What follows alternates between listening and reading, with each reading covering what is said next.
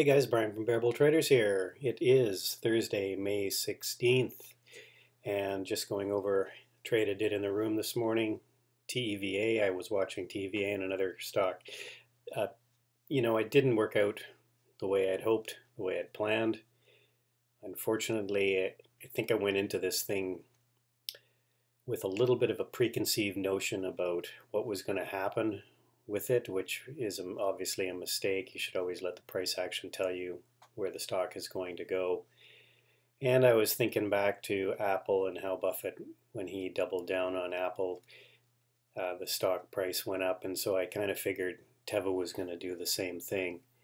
And so that was in the back of my mind, and that was a mistake on my part. You should always let the price action tell you what's the future price is going to be. And yeah, so anyway, like I said, I just got chopped out of this trade. I entered it too early, and I did a starter position, which was the only good thing about the trade. I didn't go all in, and then it popped up, and then it dropped down, and just basically chopped along here, and I think it kind of chopped all day. So anyway, that's it. That was my one crappy trade in the morning, and hopefully we'll have a better day tomorrow morning.